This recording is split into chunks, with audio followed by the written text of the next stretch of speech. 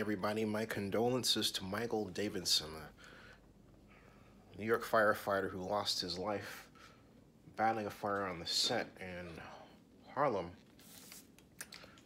movie set of film the star Edward Norton and Bruce Willis. That's a hell of a situation to be involved in because, once again, now we've got to deal with movie sets and their level of fire preparedness. That shouldn't happen. I mean, you're making a movie, right?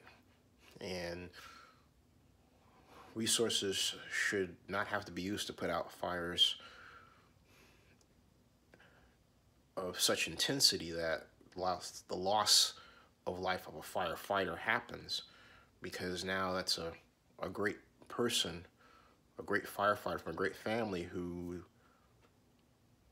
whose talent was better served helping those in need.